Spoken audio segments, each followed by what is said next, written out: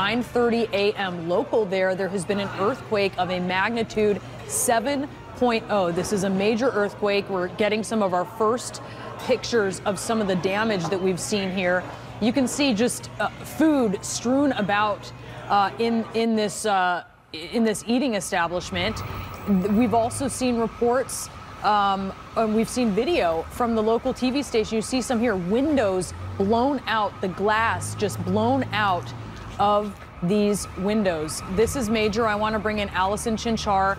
Allison, you've been monitoring this from the moment that we first got word that this had happened, and we're also looking at pictures here of a school. We've heard from some witnesses that this is something that it just felt like it went on forever, Allison. Yeah, and that could also be in turn because we've had multiple aftershocks. We've already had 5 large aftershocks. That doesn't even take into account some of the smaller ones. The highest one was a 5.8, and that one is actually the one that impacted downtown. So you actually probably have some buildings that sustained more damage from that 5.8 aftershock than they did from the initial quake. Now, part of that is, again, when you have an earthquake the size of a 7.0, that is going to structurally compromise a lot of the buildings. Any aftershocks after that likely to do even more damage. Again, all of those red dots, those are the ones you see. Those are the aftershocks.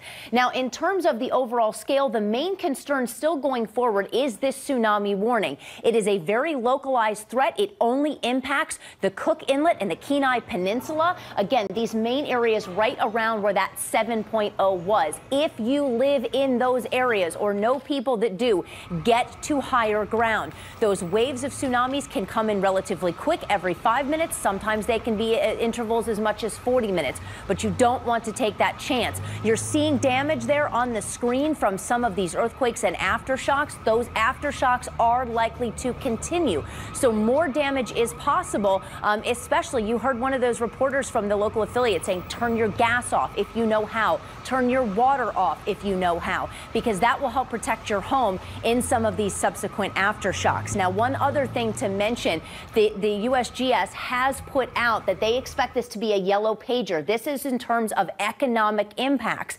They expect it to be a yellow, about a 35% chance that you're going to have some significant economic impacts, most of which in this case, Brianna, is likely going to be that damage to buildings, roadways, things like that. We also had word that there's issues for people getting to the international airport there as well. Yeah, and we saw a picture of an off-ramp that looked very damaged. There was some concern from the local reporters actually for the safety of a motorist, so we're going to continue to monitor that. Allison, stay with us because I want to bring in Nick Watt. He is monitoring this from the West Coast. You are there in Los Angeles monitoring this. What can you tell us? Well, listen, as Allison said, there could be more damage created by the aftershocks, but also we still don't know the extent of the damage from the original quake, which was just before 8:30 in the morning, Alaska time, and those subsequent aftershocks going up to 5.8. Now, the actual first major earthquake was about 5 miles northwest of Anchorage at a depth of about 25 miles. Now, we've seen on social media a number of pictures of, pendant lights swinging, windows smashed, but people are still assessing. Now, we just heard from the Department of Transportation up there in Alaska. They say